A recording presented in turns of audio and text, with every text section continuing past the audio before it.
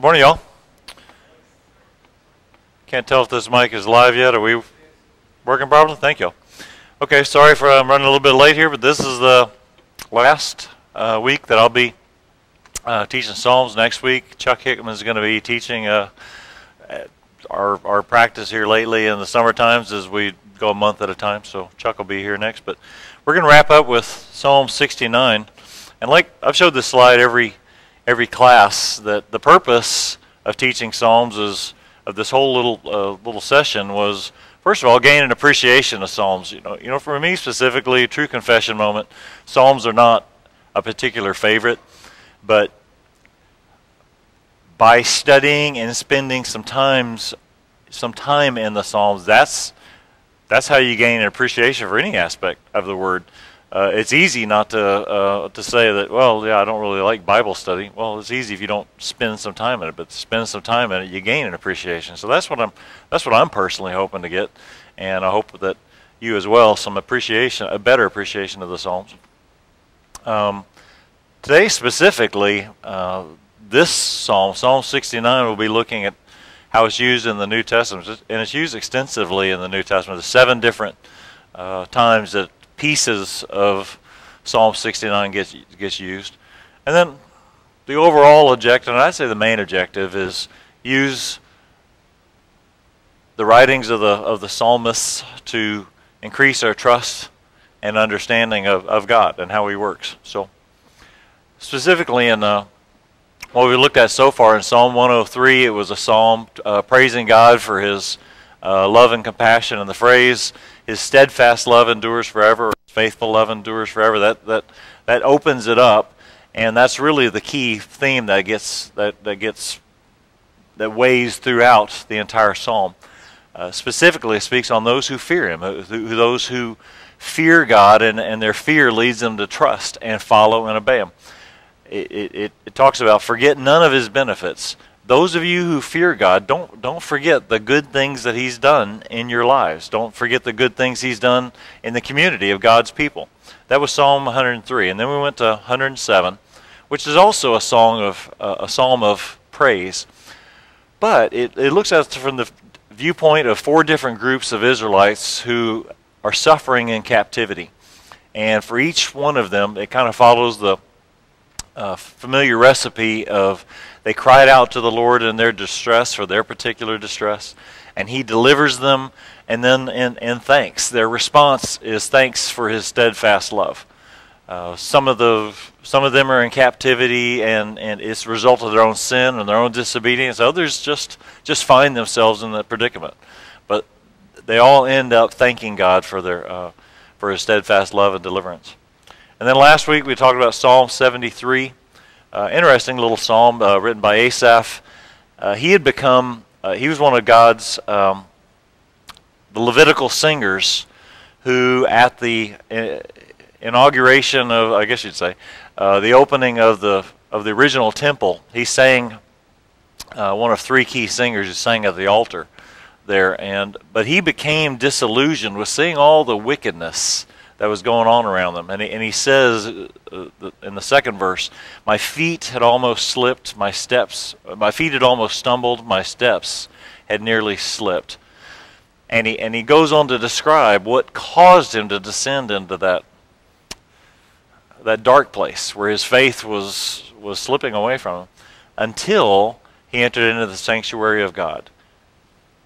And he comes to realize, and for him, entering into the sanctuary of God is literally going into the temple built by Solomon, and offering praises to God, and in that worship time, he comes to understand that the wicked are gonna get their just rewards in the end. And he closes with, my flesh and my heart may fail, but God is the strength of my heart and my portion forever. So Psalm 69, it's a psalm of David, and it's a plea to God for deliverance from affliction. And as you'll see, he's made some mistakes along the way, but others around him are taking advantage and oppressing him to the point where he feels like he's drowning. That's some of the more descriptive language he used right at the opening. But he trusts that God's going to vindicate him, and as we're going to see, the psalm is frequently cited in the New Testament pieces of it. Jesus, Paul, Peter, John, all those writers quote from David's psalm here, Psalm 69. So in outline form, the first 4 verses talking about save me, O God, he speaks in the context of drowning. And then he talks about that, why is he in this situation? Well, he's in this situation because he is bearing the reproaches for the sake of God. He's feeling the wrath of others. He's feeling the cruelty of others because he has stood up for God. In the context of that, he's made some mistakes, but his motivation was to uphold God and God's law. Then is a prayer of deliverance, and towards the end, he closes with asking God to let your anger overtake them. Let your anger be fulfilled against these people who are wronging me. And finally, he closes with praises for the name of God. So that's kind of an outline of it. So what I'll do, this is the pattern I've been following all 4 weeks, is we'll read through the entire psalm, then we'll kind of dig into it piece by piece. Save me, O God, for the waters have come up to my neck. I sink in deep mire where there is no foothold. I've come into deep waters, and the flood sweeps over me. I'm weary with my crying out. My throat is parched. My eyes grow dim with waiting for my God. More in number than the hairs of my head are those who hate me without cause. Mighty are those who would destroy me, those who would attack me with lies. What I did not steal, must I now restore? O God, you know my folly. The wrongs I have done are not hidden from you. Let not those who hope in you be put to shame through me, O Lord God of hosts. Let not those who seek you be brought to dishonor through me, O God of Israel. For it is for your sake that I have borne reproach, that dishonor has covered my face. I have become a stranger to my brothers, an alien to my mother's sons.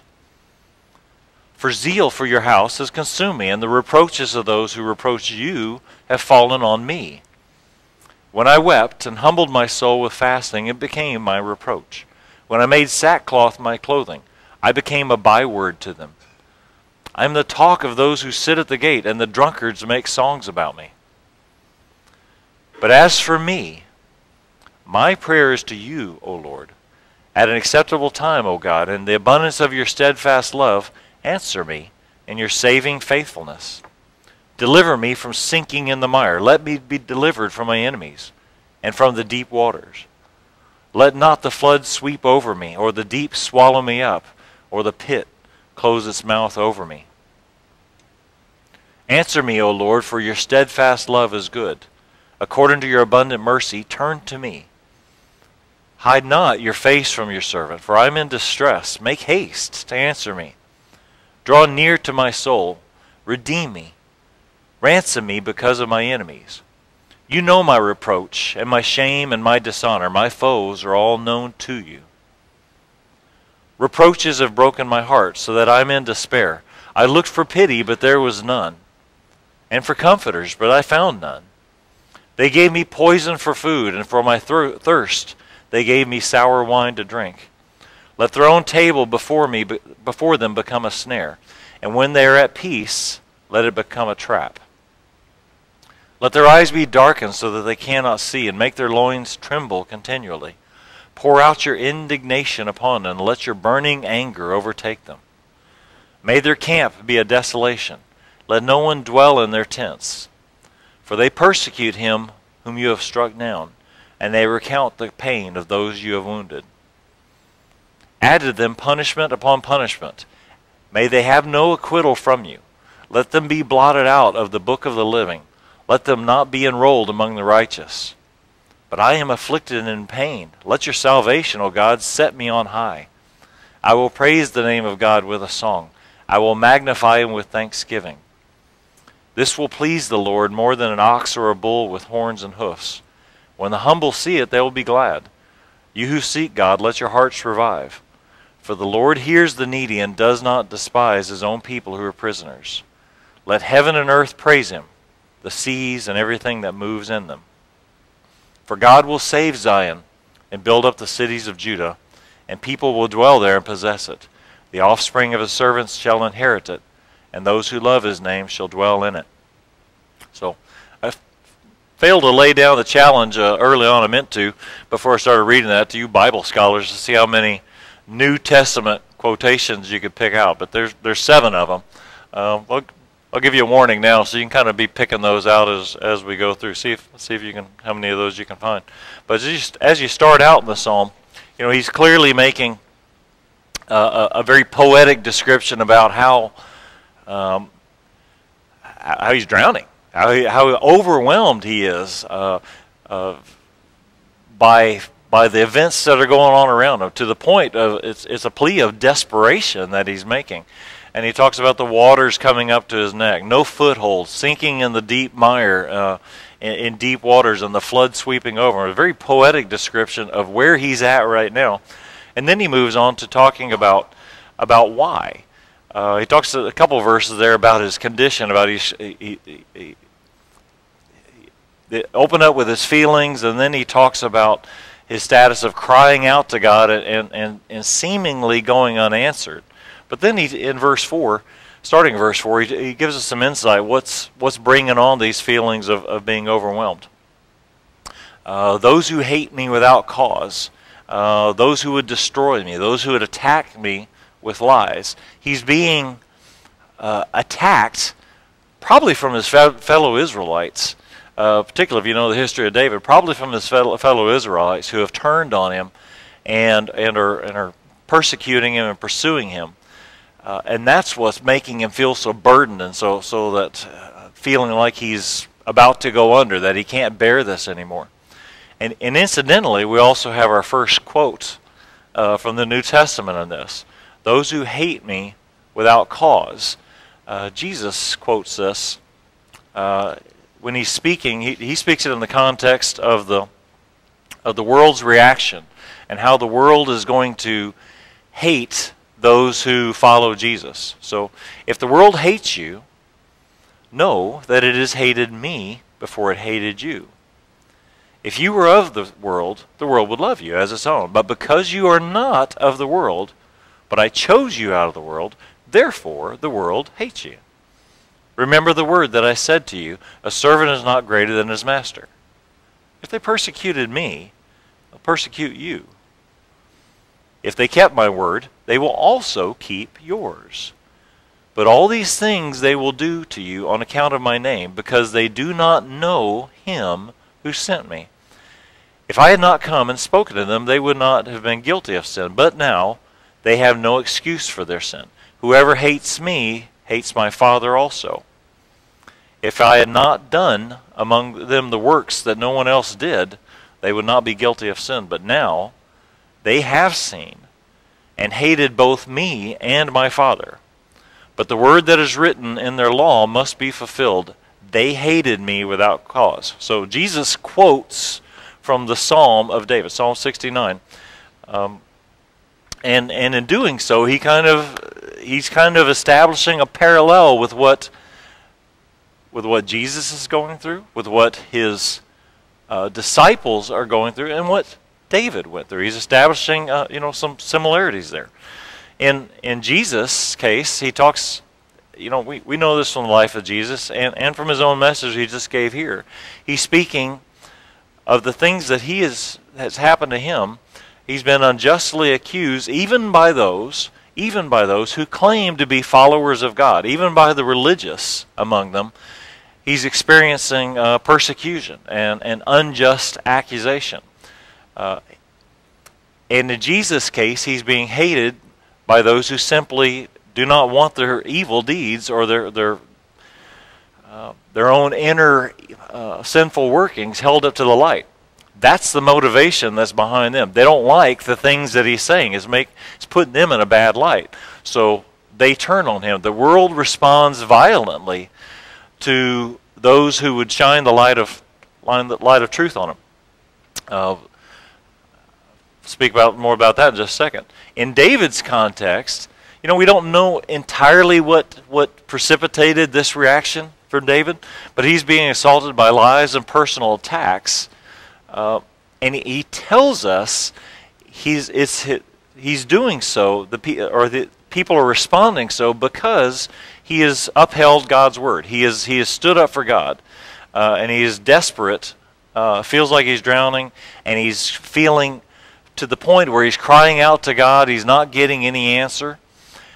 I would contend that Jesus' promise to us today, that we can find parallels in the life of Jesus and in the life of David. Since Jesus is quoting from David and drawing a similarity there between his affliction and David's, I would argue that Jesus is also, by extension, saying the persecution that's promised to us today is going to be, we can draw similarities to what Jesus experienced and what David experienced. You know, just the things that are going on in our nation around us, you know, that's Christians, we're going to be persecuted more. If we stand up for God's word, we will be persecuted more. It's going to happen. That's where we're at. Not only did God promise it, just look around you. Just look around you and see what's happening in our own country, in this world. And know for a fact that we will be persecuted. And how's it going to feel? It's going to feel like you're drowning. It's going to feel like you're in over your head. It's going to feel overwhelming. We're going to experience times we're going to cry out to God, and we're not going to get an immediate answer that comforts us. We're going to be assaulted by lies and personal attacks. This is what's coming. This is what's promised to us. So pay attention to what David's saying and where he gets to in his ultimate trust of God, that I don't like what's happening to me, God. I don't like it at all, but I trust that you're going to vindicate and you will uphold me, God. That's basically the same message that Jesus has, by the way. Trust in God. He will be with you throughout this. So let's go on the rest. Where he speaks of, in this passage here, David makes some allusion to that he recognizes that he's not perfect.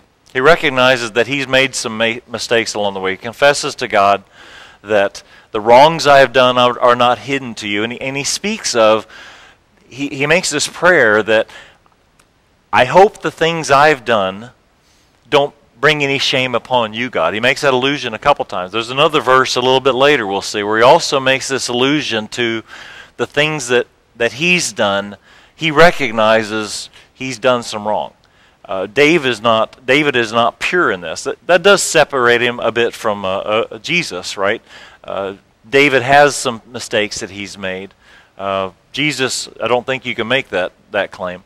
But like us, in upholding God's word, we're going to make some mistakes. We're going to do some things wrong. We're going to offend some people, and there's going to be some times where we're going to have some self-doubt about am I doing right?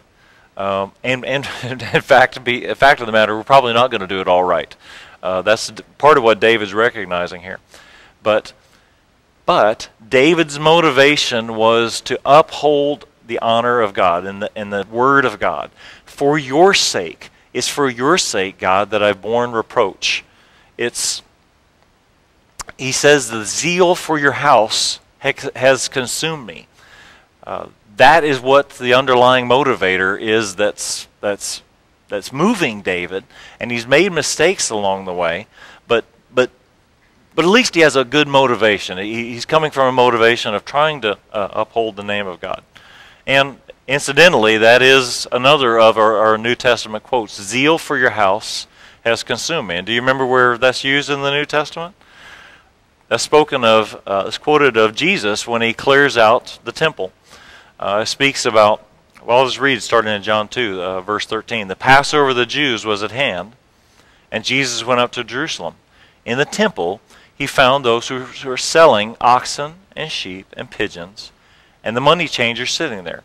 And making a whip of cords, he drove them all out of the temple with the sheep and oxen. And he poured out the coins of the money changers and overturned their tables. And he told those who sold the pigeons, "Take these things away. Do not make my Father's house a house of trade." His disciples remembered that it was written, "Zeal for your house will consume him." So the Jews said to him, "What sign do you show us for doing these things?"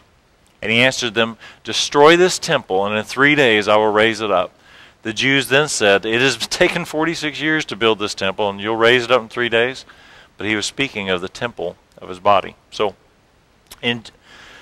zeal for God's house is what consumed Jesus, and it must have been quite a sight. Not only driving out the people and overturning tables as it sells elsewhere, but also driving out the sheep and the oxen. And wow, what a sight that must have been, right?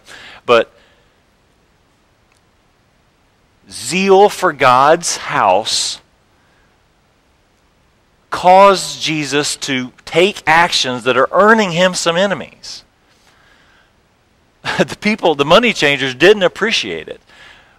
Jesus has nothing to appreciate for, but he's zealously pursuing what is right. He is upholding his God's house. Let not his Father's house become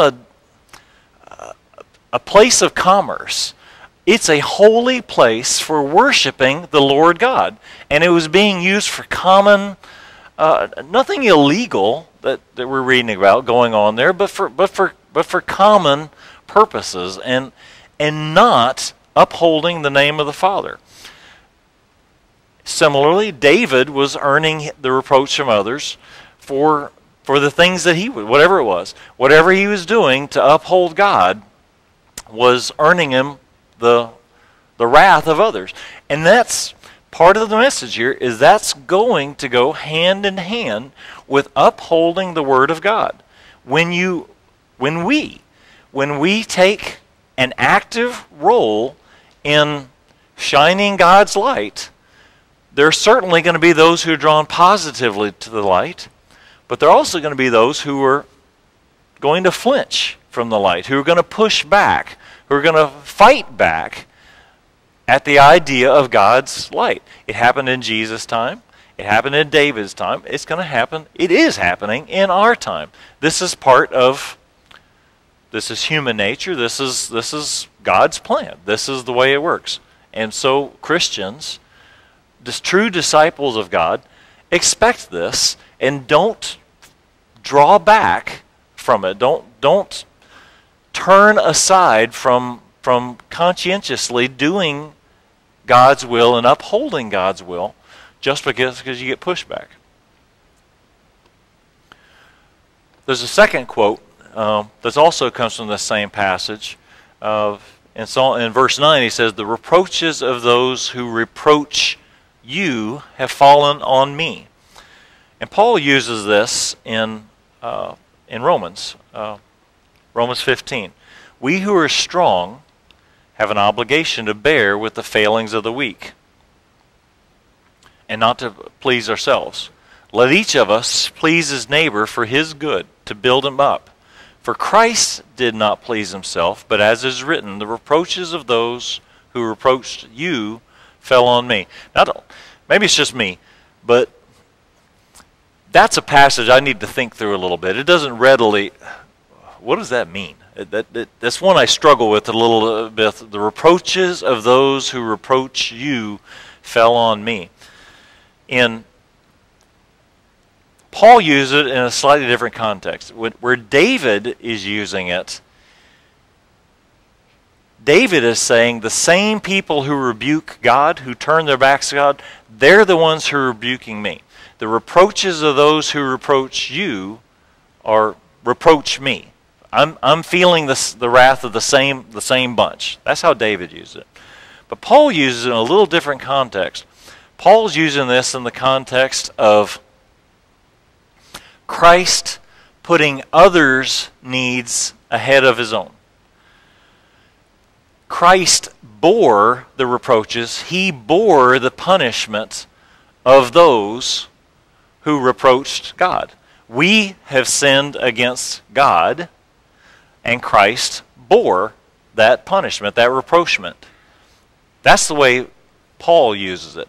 And he's saying that in that context, that we should also bear the reproaches, the burdens, I'm struggling for the right word there. Bear the difficulties that are borne by our weak brothers. Those that are weaker than us are having a harder time. Those of us who are strong in the same, in imitation of Christ, step up and help them with it. But help bear with their failings, tolerate their failings, be patient with their failings. I guess is the best way I can phrase it off the top of my head. But he's using Christ as that example. But again, using a little different context than David did. David's was clearly looking at the people who are coming down on us, coming down on him, are those who turn their backs on God. That's a good message for us too, to understand. Those who, as we go about our Christian walk and upholding the Word of God, those who come down on us, never forget, by and large, it's those who are also turning their backs on God. So take that encouragement. When he talks here about then the outcome, David's outcome of this is in bearing the reproach of others. He's become a byword. He's become the talk of those who sit at the gate. Who's it who sit at the gate? It's the elders of the community who sit at the gate. He's the talk of those. And even the drunkards in town make songs about him. He is quite the topic of discussion, from those who evildoers to even to all ranges of the community. He becomes the topic, and he's feeling the reproach of others around him. But his prayer is that he be delivered. That he be delivered from his enemies. And there's desperation. There's desperation in this prayer. But as for me, my prayer is to you, O Lord. Let me be delivered from my enemies. Keep me from sinking. He draws this allusion back. He goes back to that original quotation talking about drowning. And he goes back to that. It says, save me from drowning. Pull me out of the deep muck that I'm buried in. Don't allow the flood to sweep over me.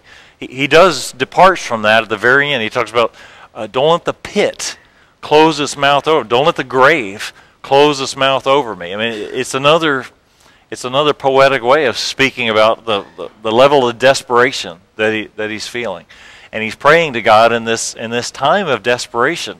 Save me, God, I plead to you. You haven't answered me yet, but I'm praying to you to answer me. Nice preface. Answer me, O Lord. And clearly, the answer that David's looking for, how does God answer prayer?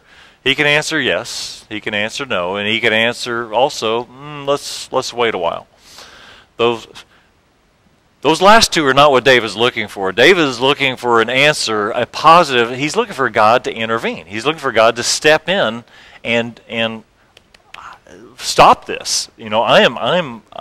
I'm going down for the third time, God. Stop this. Help me. Save me. Reach in. That's his context. He's asking God, don't hide your face from me.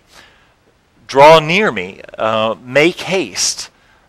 Redeem me. We talked a couple weeks ago about in the Old Testament particularly, redeem has more the context of rescue than it does in the New Testament, the context of salvation. Similarly. And then he speaks, you know my reproach and my shame and my dishonor. This is another verse that speaks about, he recognizes the things that he's done. You know my reproach, my shame, and my dishonor.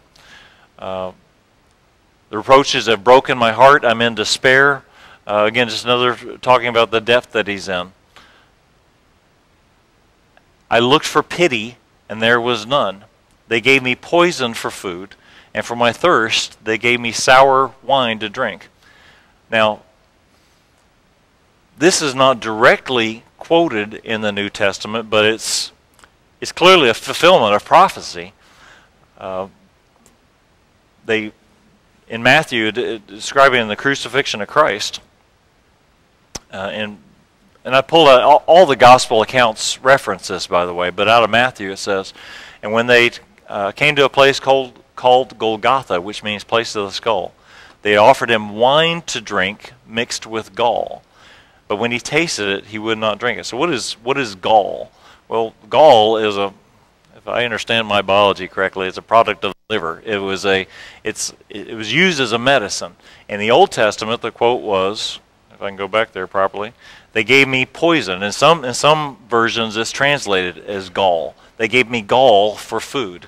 They gave me poison for food. It was, in Mark, it gets called myrrh. And myrrh is the specific ingredient. Gall is, as I understand, is a little more generic term that they used for any of a variety of medicines they would give to dull the pain. And by custom, apparently for a Roman crucifixion, it was their custom to offer some kind of drink to help dull the pain. And later on in chapter 27, it talks about, and one of them at once ran and took a sponge, filled it with sour wine, and put it on a reed and gave it to him to drink. Sour wine, what's that? Well, it's more vinegar than it is wine, and it was apparently just a cheap wine, a cheap drink that the soldiers would drink. And again, going back to Psalm 69, it's not a quotation, but it's clearly a fulfillment of what's being spoken of. They gave me poison for my food, and for my thirst, they gave me sour wine to drink. In the crucifixion of Christ. Yeah, okay.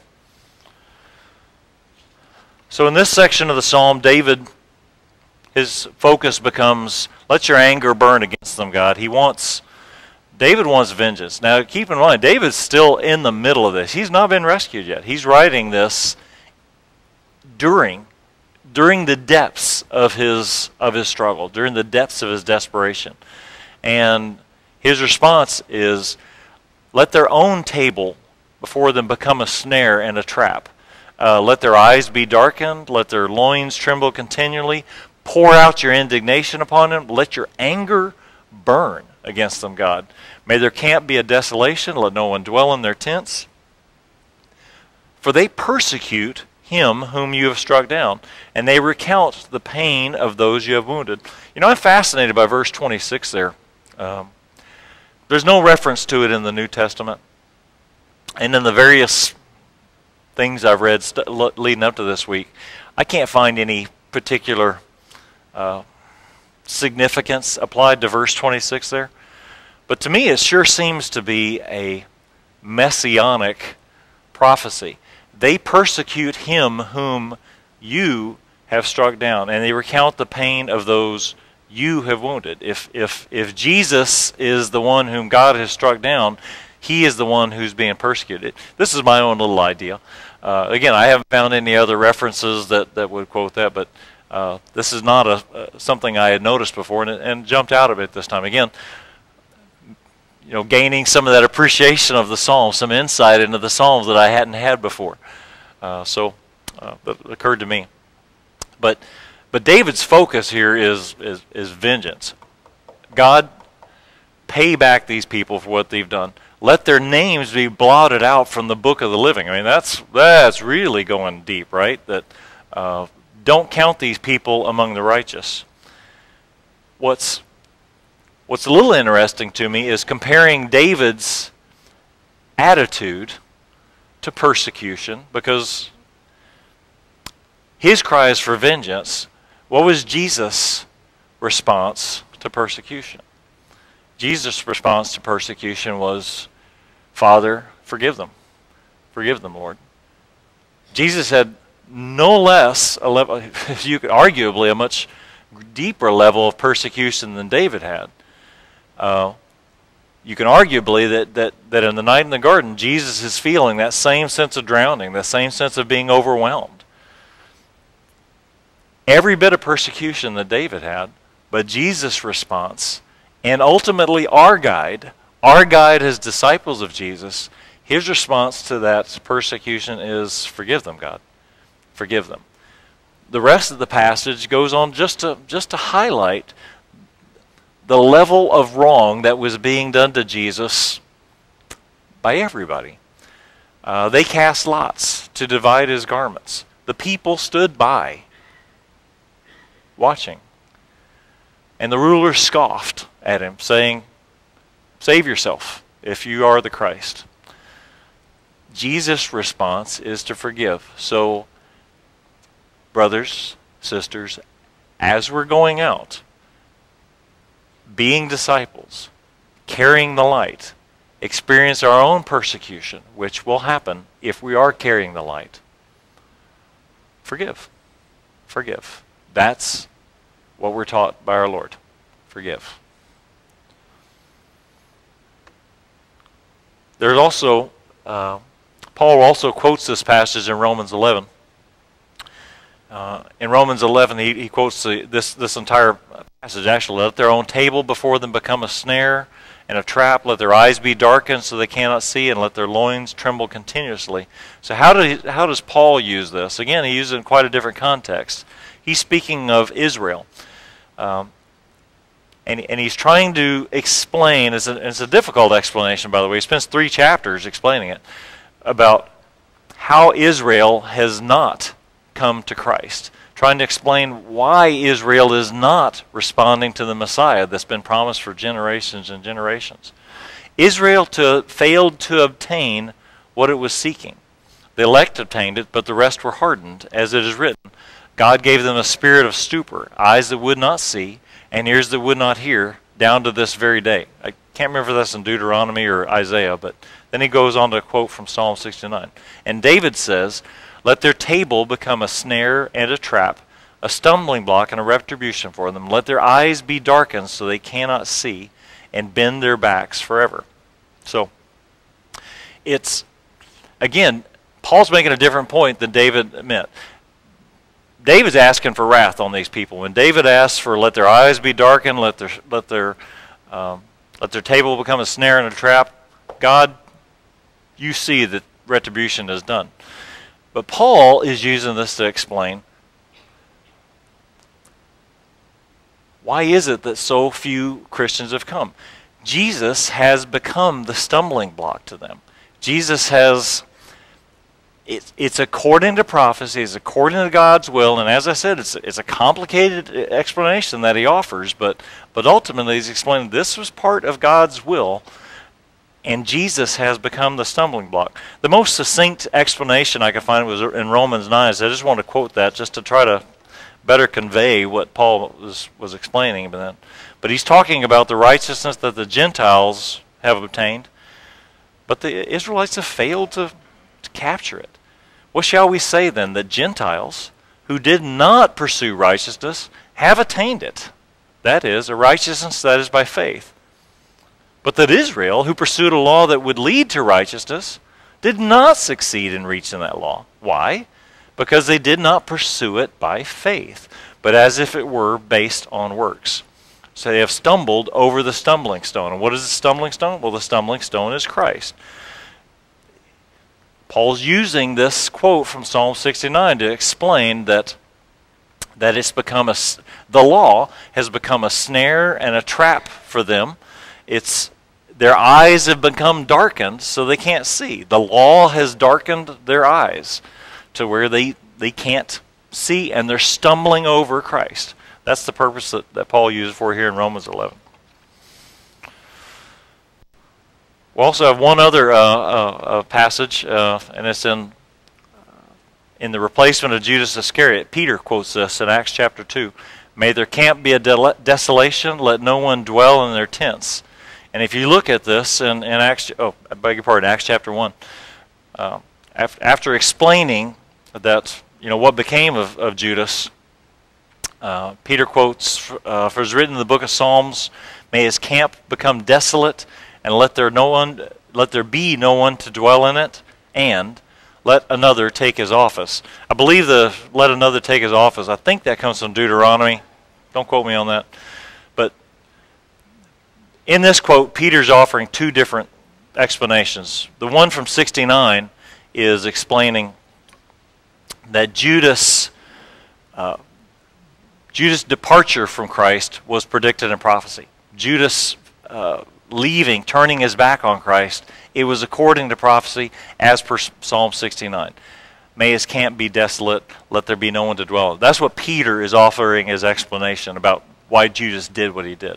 But then he goes on to quote this other one to say, yeah, but he needs to be replaced. And that was the justification that Peter uses to make it, to identify Matthias as the replacement. So we're going to wrap up here and close out. And this final couple of passages is just David's resolution to continue to praise God despite his affliction. The psalm is written, David's still in the middle of it. He's not out of this. I am afflicted and in pain. Let your salvation, God, set me on high. He's looking to the future. God, set me on high. So in the midst of this, he's still resolute in praising God and standing by God. I will praise the name of God with a song. You who seek God, let your hearts revive. Let heaven and earth praise him, for seas and everything that moves in them. David's conclusion to this, to the persecution, is not to fall away from God. His resolution is to, I'm going to stand firm. I'm going to trust in the God. I know he'll deliver me. I hate this persecution. This is terrible, but I'm going to stand firm. That's the message for us too. There's no stronger message that I could ask you to take away from this whole study of Psalms. Be resolute, be firm, stand by God, and trust that he will make it right. That's come through in every one of the Psalms. That's what we've looked at. So that's it. I've enjoyed my little sampling this month. Next week, Chuck's going to start a really uplifting series on death and me. So, so we'll see you next week.